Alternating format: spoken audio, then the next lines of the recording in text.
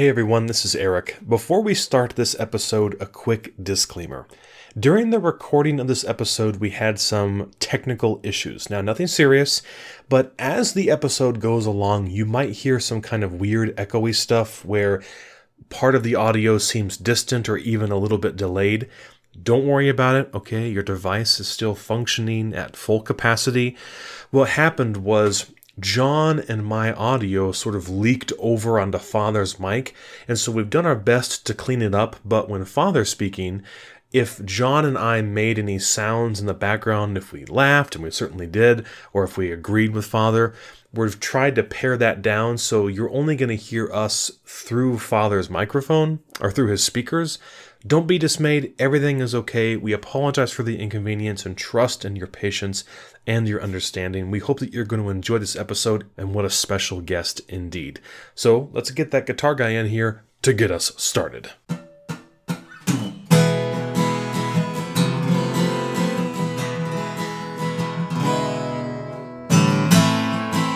Welcome to the Catholic Forge, a conversational podcast where we gather to explore our Catholic faith and discuss how it forms our lives. All are welcome to join in this conversation and journey. Thank you for listening. Hey everyone, welcome to the show. This is Eric in Missouri. This is John in Illinois. And John, we have an exceptionally special guest tonight, Father Ken Geraci, podcasting live out of Auburn, Kentucky. Welcome, Father. Thank you so much. Thanks for having me, guys. We're delighted. Yes, and so I met Father Ken at a diocesan event called Family Vocation Day. It was at a parish in northern Kansas City. A wonderful occasion. And you had some options of breakout sessions to attend, and so Tori and I went to Dino's, who I think we will hear on this show someday. He is John from the future, and we'll tell you more about that later. But then we also went to Father Ken's, and I'm telling you, we had not gotten 3 minutes into his talk.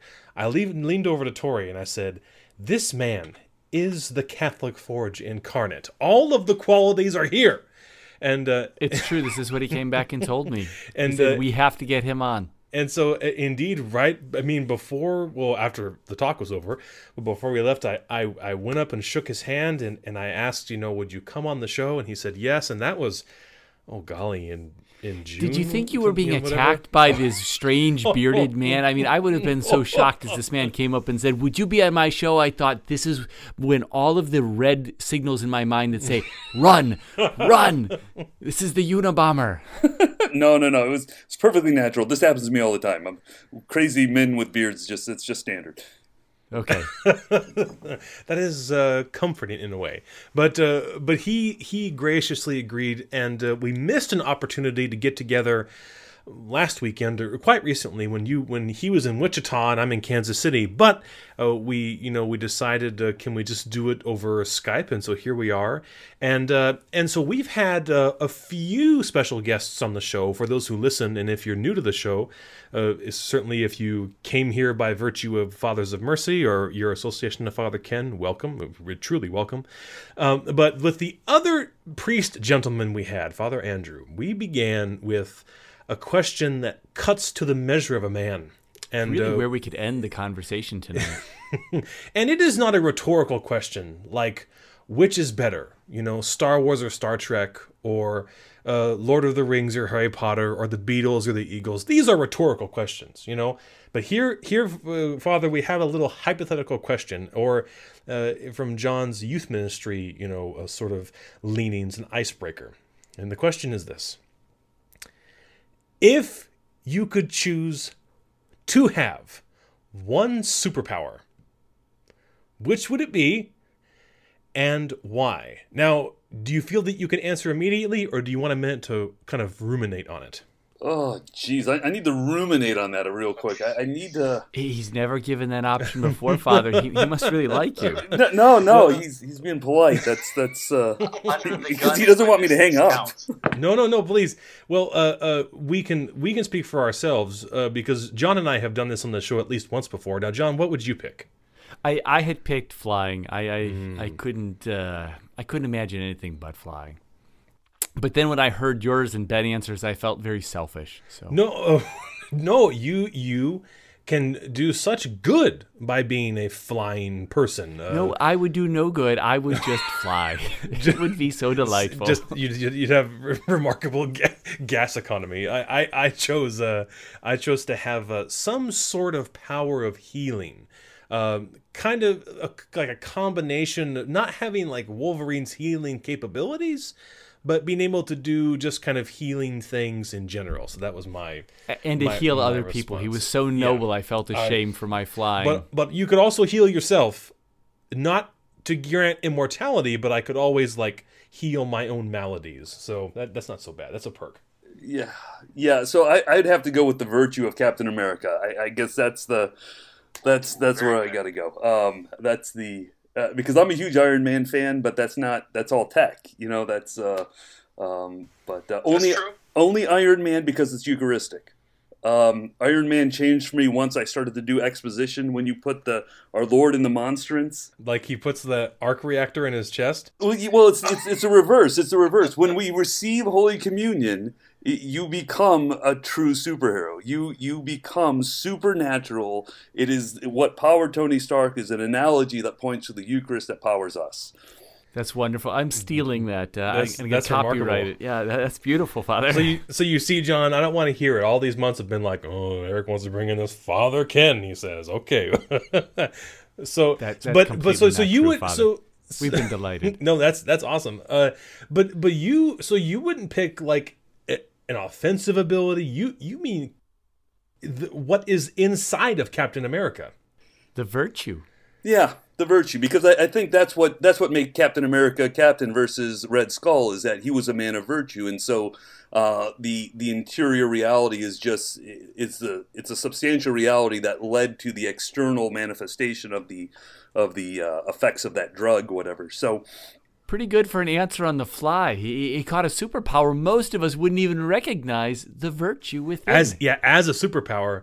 Yes, that is remarkable, Father. Well, thank you. We have been schooled. Well, it's a little Solomon there. You pray for wisdom. What can you do? Yeah. Oh my gosh. Sure enough. Well, obviously, already we have a skilled speaker. And well aware of scripture and theology, and on top of all, he loves the comic books. And so, Father, if you would, John and I are going to turn our mics off. We won't do that. But if you would tell us some of your story, for as little or as much as you like, where you started, where you've been, and how you got to where you are. For all the ritualistic people, here's your vocation story. Yeah, well, I never wanted to be a priest, and I didn't like Christianity, so we'll start there. Welcome to the Catholic Forge. Welcome to the Catholic Forge. Is there another speaker we could hear, please? That should be our opening tagline. I didn't want to be a priest and I didn't like Christianity. Welcome to the Catholic Forge. So I grew up in a nominal Catholic family. I went to church every Sunday with my family. We went through the motions. We dressed up. We looked the part. But never did I have that interior life. My parents had it, but me and my brothers didn't. We grew up in the 80s where the catechesis was that you're special, Jesus loves you, and whatever. Right. And so we never really, and then not only did we not receive it, we were not interested in it. We were too involved with ourselves, sports, different activities. So for me, going to Mass every Sunday was literally the most painful thing in the world. Whenever I go to churches, I say there are 4 groups of Catholics that come to church on Sunday. The first group are those who love our faith. They absolutely love it. They go to the confession on a regular basis. They make holy hours. They come to daily Mass. They go to confession. I already mentioned that. But they just love our faith, and they work hard at it. That's the first group. The second group are those of us who want to be in that first group. That's the second group. Because sometimes we're struggling. Sometimes to keep God in that number one spot is hard. I put myself in this second group sometimes because there are days I find myself so busy doing things for God, I forget to spend time with God. It's not uncommon to travel so much or do these things. And anyone who has children knows exactly what I'm talking about. If you can get your family to Mass, success! We've done great. I had one mother told me she spent many years disciplining more in Mass than she did praying. And so if you have to fight to live your faith, if you have to struggle, if it's hard, don't stop. The soldier that lays down doesn't win the war. So that's the second group, those who have to struggle to live our faith. You want to be in that first group, but we are where we are, and it's a broad group. Third group, fire insurance Catholics. These who... That is a lovely term. Yeah. They believe that they come... Now, when I say this at Mass, I normally follow up with a punchline that, now, these people aren't here today because it's not Christmas or Easter. Oh. Shots fired. So, but again, these are people who show up from time to time thinking if they do, it's going to work out. And again, I'm not judging. I'm just saying I understand. Because the fourth group is my favorite group. The fourth group are the hostages. All right? Those who are forced to come to Mass against their will. So at one church I was at, I had a mom, two boys started chuckling, and the mom swung and she hit them both. And she got one with the elbow, the other with the forehand. That is skill. It was technique. It was beautiful. And so the question I ask is that, how do you go from being a hostage? How do you go from where Mass, faith, and religion is literally the worst part of your existence to now it being the highlight and the joy of my day? And the answer is simple. It's one encounter with Jesus. And that's what changed my life. I grew up in this nominal Catholic family. We went through the motions. But I fell away. I'm very scientific in my thinking. I love astrophysics. I just love deep science and deep thinking. And I began to question, how could the articles of science be true and God exist? And because my family did not pray together, my family did not stay together. My senior year of high school, my parents divorced. I began to play my mom against my dad, and I gave up faith and religion altogether. So I become agnostic at this point. And this is the big challenge for me, is that I just want to be successful and happy in life. And so I pursue this, and I pursue it hard. I went off to college to work on my business degree. My senior year of college, I was recruited out of school to go to work for a computer company doing advanced research and development on these little devices called MP3 players. Okay. So we were one company among many working on this technology, just trying to get a dog in the fight. And as we were working on that technology and doing some different, really interesting work, my boss came up to me and he had an idea for a new software company. So myself and about 6 other guys, including my boss, we all worked nights and weekends on top of our day jobs for this little project. After about 1.5 years of this, a venture capital firm gave us $4.5 million to fund our little project. So here I am, 24, 25 years old, thinking that I've arrived. My ego is the size of a cathedral. Sure. And my boss came to me one day, and we'd worked together for a while. Now, Mike is a devout Catholic, great family man too. And he came to me, and now this is a synopsis of many conversations, but he effectively said over those several conversations, professionally, I have no problem with you. Personally, I do. I've heard you tell people that you're a Christian. I've heard you tell people that you're Catholic, if convenient. But you've told me you don't pray, you don't go to church, and frankly, some of the stories you tell are unbecoming a man, let alone a Christian. Wow. So which is it? Now, first of all, that's a real friend. That yeah. I can honestly say I have at least one real friend in my life. I've got many, but at that point, he was willing to call me out. But not just to challenge me to let my yes be yes and my no be no, but more than that, to challenge me to be a man of God. And Mike he didn't just call me out, he invited me to come to church with he and his family. So I began to come to church with he and his family, and I began to see expressions of the Catholic faith in a man that I respect at prayer. My roommate at the time was Baptist, so I went to the Baptist church. I went to the Church of Christ. I went to the churches I lovingly refer to as Six Flags Over Jesus. Okay. I'm seeing all of these different things, and I'm beginning to recognize, one, that Jesus Christ is Lord, and number 2, that there's a relationship there, and that this Christianity stuff is real. And again, a lot of prayer, a lot of study, a lot of questions. And then I begin to ask the question, which is true? Which church is true, and does it matter? And so this is the journey I set off on, was to understand why the Catholic Church is who she says she is. And for me, it revolved mainly around the moral issues, because I thought the Catholic Church was stupid for teaching the moral issues that it did, specifically contraception. The sexuality stuff I can handle, I could understand that, specifically premarital sex and things like that, because it's very clear in the scriptures, and anyone who sees people who engage in these activities, you can deduce really easy that doesn't help, it only hurts. Anyhow, so this was my journey. And so I tell people that as I made my way from agnosticism to Christianity, now studying my way into Catholicism, how do I become a priest? Well, it was a date. And I realized I was supposed to be on a date, and so I lovingly say, #worst date ever. Okay, here we go. So I'm dating this wonderful young woman. I've had several moral conversions, several Christian conversions. And one of the things that I had asked myself is that if I met the woman of my dreams tomorrow, would I be ready to marry her? And when I thought about it, the answer came back a resounding no. You know, I wasn't taking my Christian walk as a man of God as serious as I could. Even though I've gone through all these conversions, there was more I could do, and I could be more faithful and do better. And so I really set out to live that. And so about 6 months into this, I meet this beautiful young woman named Melissa. And we start courting, really just getting to know each other, developing that friendship. And she called me one night, about 8 weeks of dating, and it's starting to progress. It's starting to move a little somewhere, I think. And she says, "Hey, do you want to come hang out? There's a priest coming to my church. He's going to give a talk tonight. We could hang out, go for drinks later." And I'm like, I don't think so.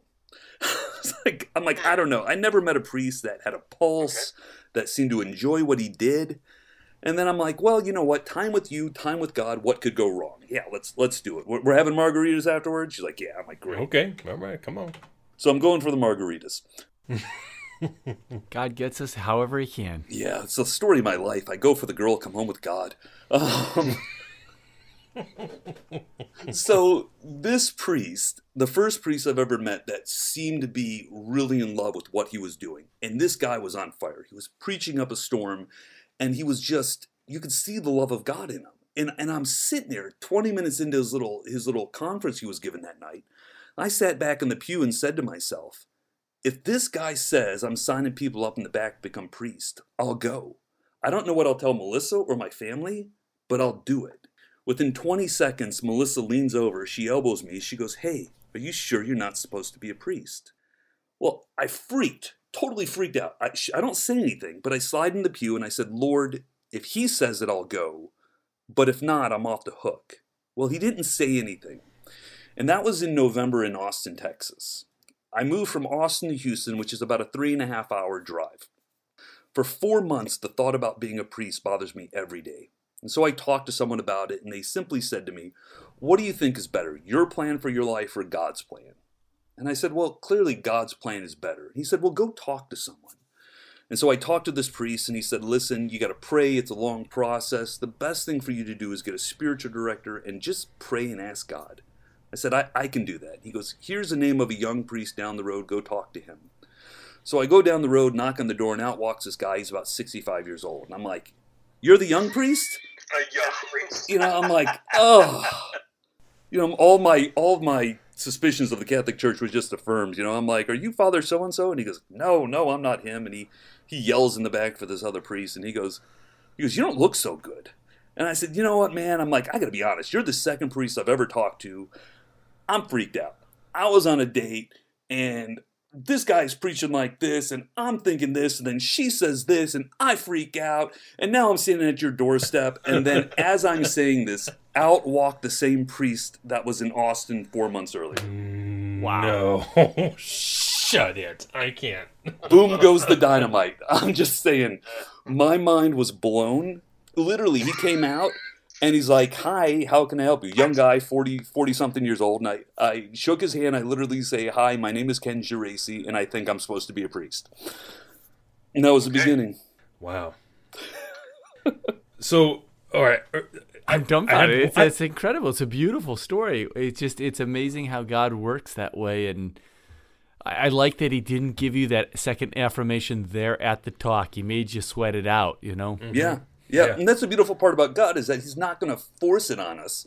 Because he could have dropped it on me right there, and I probably would have gone through it, but it wouldn't have been freedom.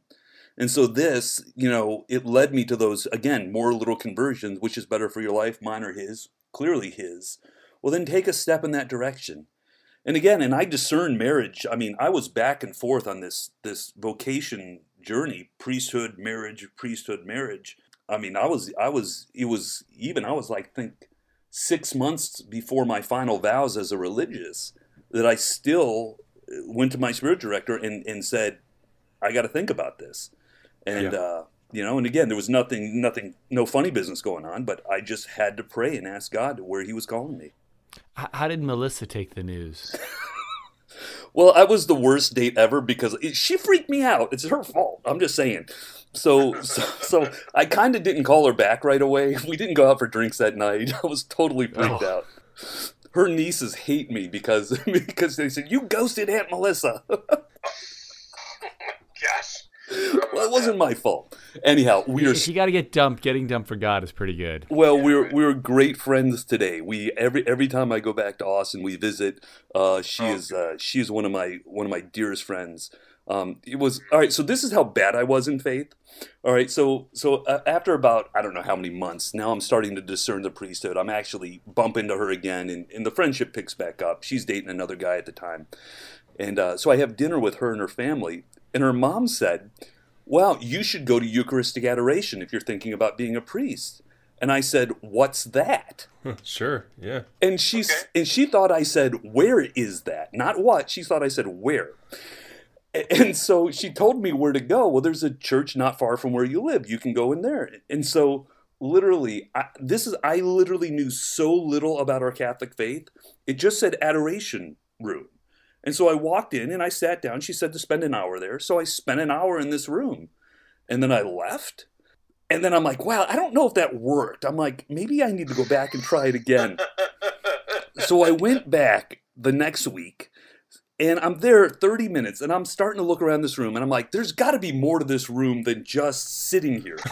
It's the special box room. Yeah, you go there, sit there. Literally, I'm not making this up. So I start looking around the room, and then the monstrance. It was just they had it secured in the wall, but it was a glass wall that looked into the chapel. So I didn't see it right away. So anyhow, I spent my first hour and a half of Eucharistic adoration having no clue Jesus was even there. So any of you who feel that you're weak in your faith, understand that. I have one question, and I think you answered it, but I don't think you answered it with like a big bright light. So you mentioned that obviously for you, and I would say you're saying in general, that the real crux of conversion is just but one encounter with the risen Jesus. And you went through the kind of the prologue there, and you got through when you were in that business venture and then when you were dating.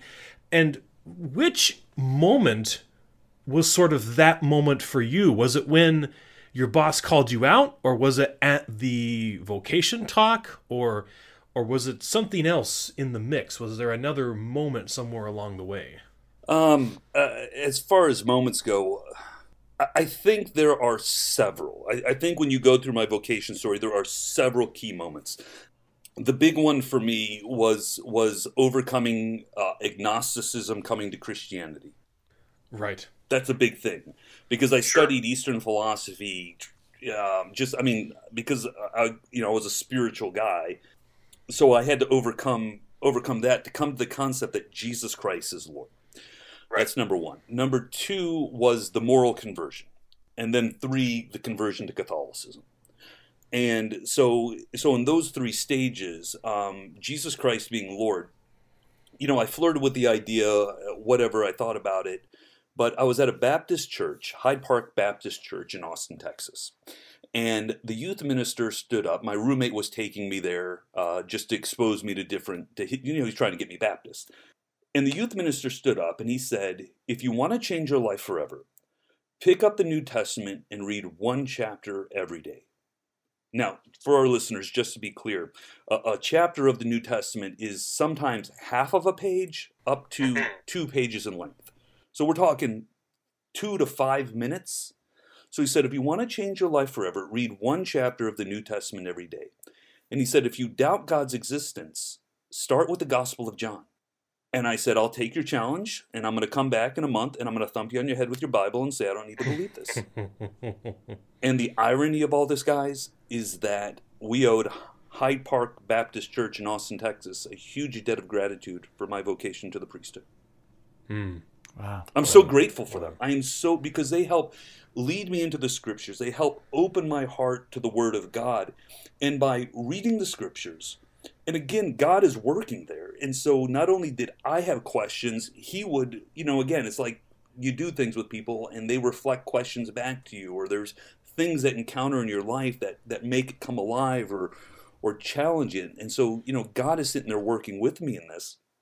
And it was absolutely incredible. So that was really the heart of it for me, was moving from agnosticism to Christianity by encountering Jesus Christ in prayer.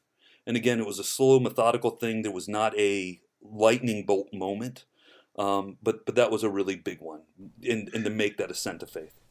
I going on to some of the questions and applications into our lives, one of the questions we wanted to really talk to you about was about outreach to millennials.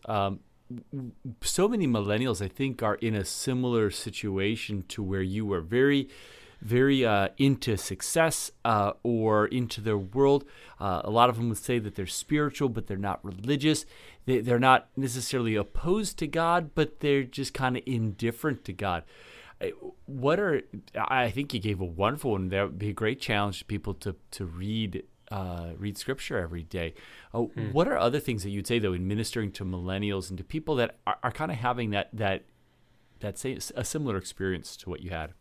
That's a challenge because you've got to take action, and you've got to take action outside of yourself. The hard part for millennials is that they've just been affirmed into navel-gazing nothingness in a certain regard. There's not a strong criteria that there's objective truth outside of you, and they've been told whatever you feel is... Yeah, what's your truth? That's your truth, and you own your truth. And that's what I believed, is that we all had our own truth. And it wasn't until my boss came up to me and said, there's a lot of duplicity in your life. You're having fun, but are you truly happy?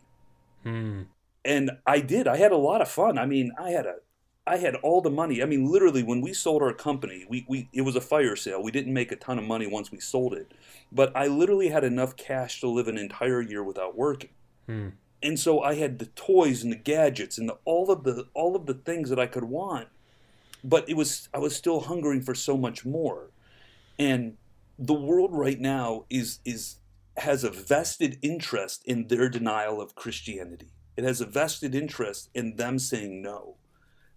And it's so, I guess my response to that is, how do we reach out to a millennial? Or if there's any millennials listening, is to challenge yourself outside of yourself, to pick up the scriptures and give God your time. Take off the earbuds. Again, as I just worked with a bunch of youth at a high school this past week. And one of the things we ask is that if you have your earbuds in, or if you're doing Snapchat or whatever, can you hear me very well? And they said, absolutely not. And I said, well, the same thing with God is that we've got to make space for God. And the second that you start making space for God, the second that you have an opportunity to hear and to grow and realize. So I think that's the key element, is create silence in your life, put the screens away. I mean, my gosh, the statistics on millennials, youth of social media and iPhones, and It's horrific what they're being exposed to and how it's destroying their brains, literally rewiring their brains. So we've got to step outside of ourselves, and we've got to commit ourselves to a life of prayer.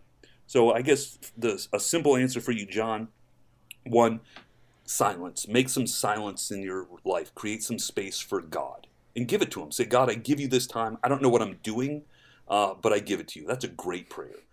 Number two, read the sacred scripture. Start in the New Testament. Don't start in Leviticus or Numbers.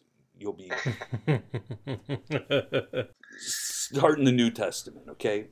If you're really doubtful or you have questions, start with the Gospel of Mark. All exorcisms, all deliverances, and lots of healings. It's action packed, you know. and then go to adoration. Make acts of faith, saying, God, I want to know you. Lead me, guide me, put people in my life to know you. And then study. Again, and be literally, I thought contraception, one of the key issues, and this issue could have possibly converted me alone. The issue of contraception. I thought the Catholic Church was so stupid. I thought it was wrong. I thought they were outside of their heads. How could contraception be wrong? The pill, barrier methods, things like that. How could this possibly be wrong? Again, this is an old church hanging to archaic ways. And then I came across Dr. Janet Smith's original talk on contraception, why not? And that laid the groundwork. If you want to listen to one thing, get the original talk of Janet Smith, Contraception, Why Not? And not only did I listen to that, you look at Humana Vitae, you look at the teachings of the church, you read all these other things, and you see how contraception not only puts a barrier to life, but a barrier in your marriage. And how it affects communication, it affects the way that you engage one another, it affects everything. And then forget the life of grace that is now cut off in you. All of these things. And so as I began to study this issue, as a man considering marriage, felt I was called to be a husband and a father more than anything else, I was convinced that natural family planning would be the only thing for me and my spouse. Wow. To throw a little challenge in there, you mentioned how much our millennials are on their screens. So much of it is a soundbite culture. Studies have shown that they aren't even reading an article; they just read the headline and then make an opinion based on the headline. So, what are some ways that we can get our millennial friends to get past that? So you said to study, because the first two options, to pray, to enter into dialogue with Scripture and God there, those are reasonable things. But then to study, man, that takes effort. I can't do that in a soundbite. I can't just read a headline to an article and get it. So how do we get a group of people that tend to want to do soundbite stuff into really studying, that crave that? Do you have any thoughts? Father Mike Schmidt and Father John Ricardo, they've got great YouTube channels, and again, they're 5 minutes, 3 to 5 minute bites. So those are great introductions. Those are great resources. But how do we reach the soundbite culture? I think we just have to challenge them to move on past that. Because do you want your life to be a soundbite? Do you want your life to be a series of selfies, the best of 30 different shots?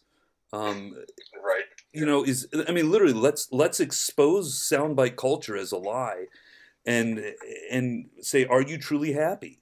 And they're not. And I think I want to lean on the pain, and help them experience that pain more fully, and to encourage them to seek fulfillment. The millennials, when you look at the demographics and what they want something meaningful. They want to add value. They want to be part of something bigger than themselves. They want to make a difference in the world.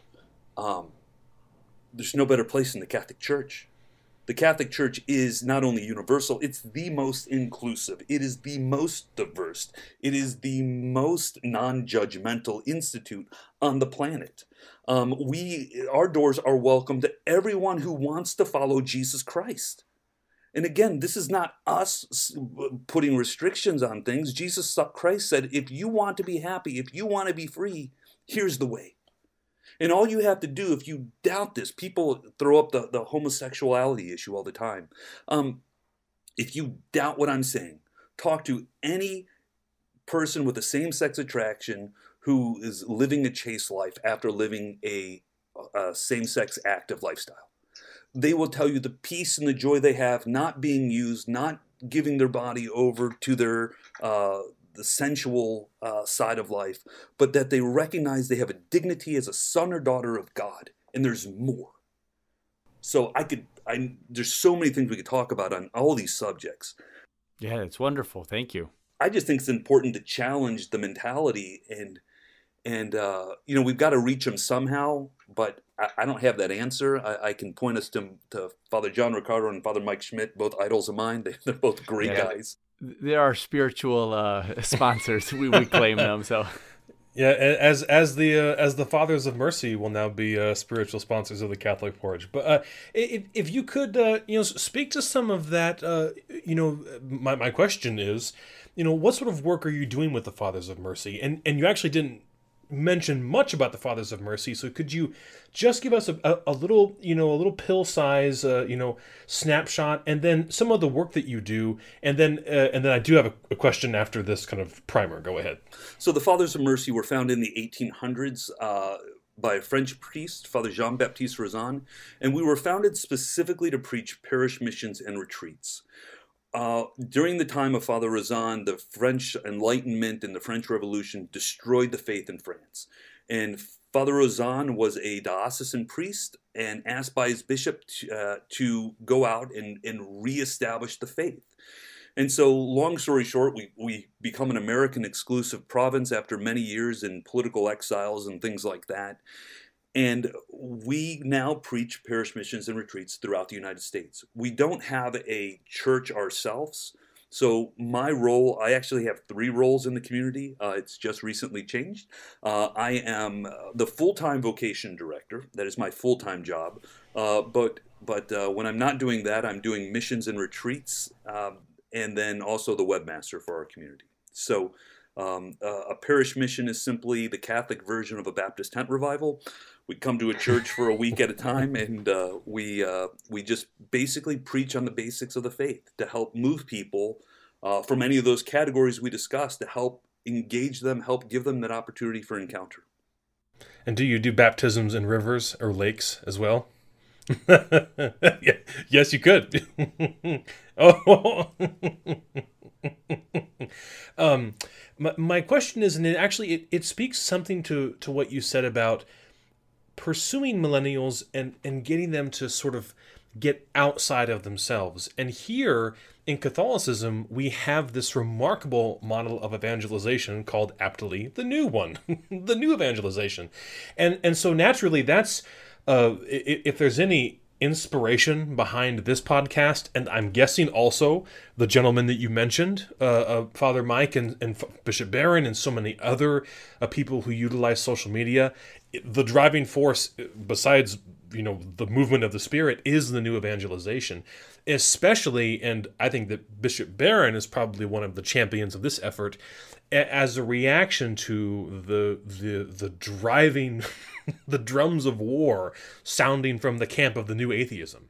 And so, specifically speaking to that, what do you see in your own work, traveling about? What kind of things do you find yourself speaking to the most often? But then beyond that, how do you see that as a reaction to the call of the new evangelization? I think I see a lot of things like these podcasts, a lot of great use of technology. You've got a lay movement stepping up, engaging people, and working in a mission field that's theirs, which is fantastic. It's that universal call to holiness being lived out. I love seeing it. But one of the best talks I heard on the universal call to holiness and what it is, I can't remember the author's name, but he simply said, so many people look at the universal call of holiness in terms of what we are doing new. I'm sorry, what did I say? We were talking about the new evangelization. Yes. Yeah, I don't know how, you don't even have to edit this. This is just too funny. We can sleep. One of the best talks I've heard on the new evangelization. One of the best talks I heard on the new evangelization was that the author said, and I can't remember who it was, but he basically said, when we talk about the new evangelization, a lot of people talk about what we as a church are doing differently. But he says when John Paul talks about the new evangelization, at the heart of his message is that it's not that we are not only called to do something differently, but it's Christ that is now doing something different. Christ is acting differently. And again, it's not that he's changed, but he's pouring out new graces, making more grace available, doing things that have never been seen in the church before. And you can see this with many of the converts that are coming in. Many of these extraordinary conversions. And then again, the pop-up of all of this good use of technology. When you look at the graces that are being poured out, I mean, I've got to be honest, I think we've all had this experience when we look around at the church, we look around the world, we see the things in politics, and we're just like, oh my gosh, the devil's at the front door. You know, it's that bad. But on the same hand, the conversions that I'm seeing are absolutely incredible. I mean, we have these conversions. I had a person in my life, same-sex attraction, business professional, and we have the time of our life together. She'll come to the chapel and pray. You know, it's just a wonderful, wonderful friendship. And, you know, and I'm watching some of these things and watching these people go from total pagan to now on fire Catholic. You know, I just had a guy come here this morning. They drove in from Michigan because they were at a mission last year. They're snowbirds, and so they drive back and forth. And they happened to stop Saturday night where I was giving the mission. And they got their truck and trailer. And I gave the invitation for the mission. They said, well, we think we'll stay one more day to attend the first night. And they attended all 5 nights of the mission. Wow. And he told me this morning, again, he told everyone at the table, he goes, I was away from confession for 35 years. I had pains in my body. I was on antidepressants. And he said, I went to confession, and God healed me. And so again, he's off his antidepressants. There's so many things moving for him. And he came back to tell us this. And so just when we're sitting here scratching our heads looking at what the devil's doing, the devil's over there saying, I had him. Where did he go? Yeah, it's amazing how God's grace is. We see the same thing with Poland. You know, they're under this communist regime, and there's no faith at all, and then it collapses, and now what a vibrant church there is in Poland. It just is phenomenal. You know, they just did this giant thing where they surrounded the entire country, the borders, praying the rosary. So, yeah, where sin abounds, grace abounds all the more. That's right. And we're here. I want to bring in the divine mercy message here because I think that's so important to this conversation. When families come to me and say, I got this problem, we got that problem, we got this, we got that, you know, all of our families are messes. It's everywhere. Yeah. The Divine Mercy Chaplet and the Rosary are key for us. When you read the Divine Mercy Diary, Faustina asks our Lord, how can you tolerate so many sins? And our Lord tells her, this message of mercy is for the end times. This is it. I liken the Divine Mercy message to a store going out of business. Basically, when a store is going out of business, there's a sign on the door that says 20% off everything. A few weeks later, 40% off. Right. Towards 70% off, right? But right before they close the doors, they put a sign up and it says, no reasonable offer will be refused. And when you read the Divine Mercy Diary, when you look at what our Lord is doing in the lives of people, we're just trying to get them across the line. Again, this is where a Catholic, non-Catholic companionship is, because if people are striving to live, to say yes to God, to accept His mercy, to want to walk with Him, you know what? It's not the fullness of the faith, but it's not the new atheism. It's not the world that we're living in. It's not giving in to the secular progressive society. And so where our Lord said, if they're not against us, they're for us. And there's so many things that we collaborate on and can work together on. So I think the Divine Mercy Chaplet is the most powerful thing we can do as families, along with the Rosary. I think we're really coming to a well-rounded place. I think that would be one last thing to ask would be about is marriages. What are ways that we can be supporting marriages, both through our ministries and in the world? Well, we could live it the way God intended. This is it. I have marriages relatively. It's not as active as it was a year ago, but I had a relatively active marriage ministry just from communities that I've been involved with.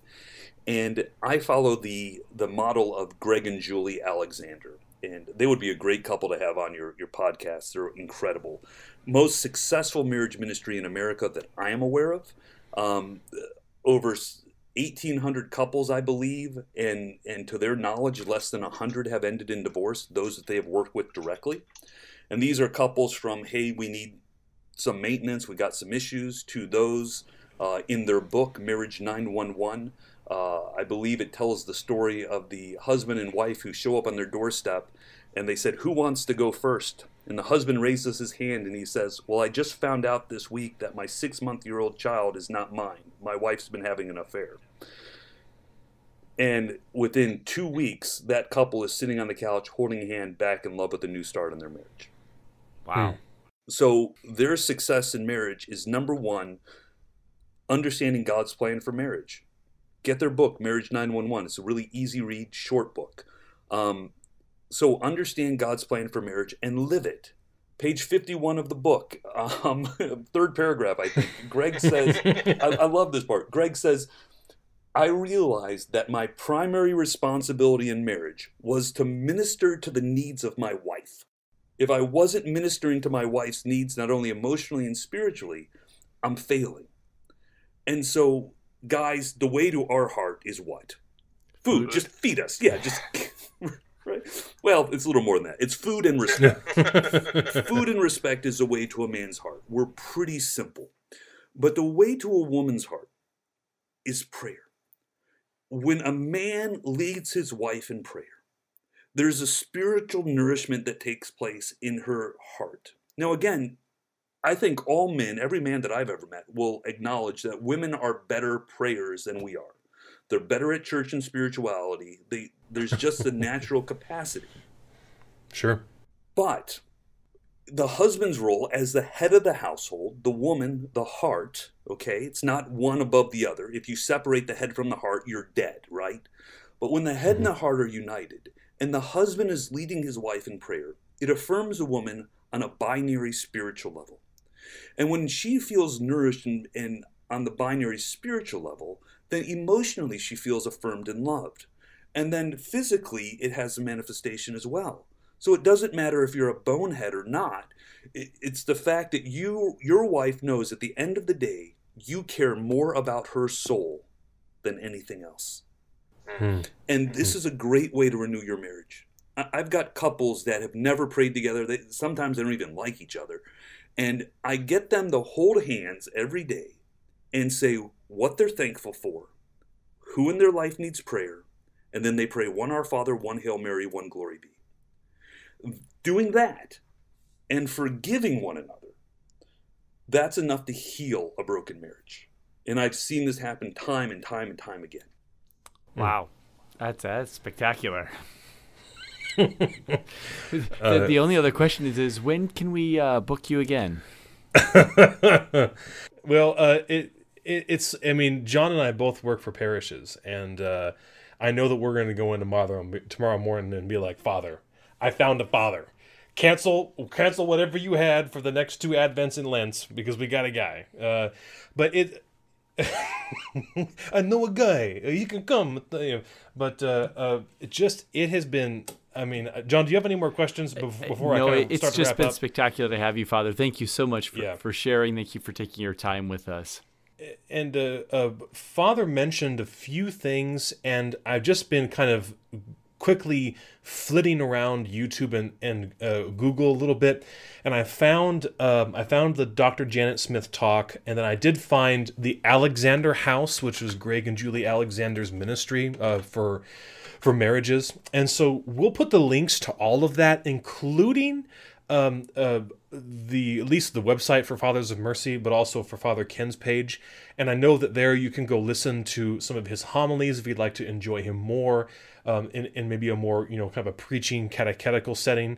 And then also we'll certainly include a link for the Fathers of Mercy YouTube page where they post. Father, do they post every homily up on that page, or what's the protocol there? Well, it's mainly Sunday homilies when we record them. So yeah, look out, Father Michael Schmitz. You've got competition. I mean, I work in advanced technology, helping develop MP3 players, and we're still selling our conferences on the compact disc, not to be confused with the uncompact disc. No, we have. That's a priest joke if there ever was one. Very good. So we do have MP3s available on the website, but yeah, if you would link at the beginning of that the mission I give. When I was talking about the mission part of it, why be Catholic? If you could just link directly to my talk, my conferences, why be Catholic on there, the mission set that I've got out of our store, that'd be great. I will, definitely. Absolutely, I will. Great. Now, Father, if somebody wanted, a parish was interested in having the Fathers of Mercy come out, how is it that they would contact you? Just contact missions@fathersofmercy.com. Or go to our website under the mission page, and the protocol is that the pastor would invite us. But it's got great information if you want to take things to your pastor and show it to him. It's there. But all of our guys are great. I mean, all of our guys they all have a different gift in a different presentation. And one of my friends said, the only things you guys have in common is your wardrobe. Sure. We got Father Tom Sullivan is a roofer from Philly. Father Bill Casey was military. Father Dave Wilton was a medic. I mean, all these guys are they have such diverse backgrounds in great stories. So good men. Well, this has been the Catholic Forge, and to all the listeners, especially, as I said before, anyone who stumbled over here through the Fathers of Mercy, or if by some connection to Father Ken, thank you for listening. And we'd like to close as always with a prayer and a blessing. But John, if you don't mind, since we have a member of the clergy here, instead of our mediocrity, he outranks us. It's okay. I understand. Father, would you please give us your blessing? The Lord be with you. And with your spirit. And may the blessing of Almighty God, the Father, the Son, and the Holy Spirit descend upon you, the Catholic Forge, and your listening audience. Amen. Amen. Amen. God bless you guys. Thank you so much. Thank you, Father, so much. Thank you for listening to the Catholic Forge. We hope you've enjoyed this episode and will leave us a positive rating and review on iTunes. How about 5 stars for Father Ken, okay? Or also 5 beards, yes. Also, check us out on SoundCloud or YouTube. You can continue the conversation with us on Facebook and Twitter, and to get a hold of us, you can reach us at thecatholicforge@gmail.com. For more information regarding the podcast, visit our website at www.thecatholicforge.com. We especially thank our merciful wives for their continued support of this project, and we thank you very much for listening.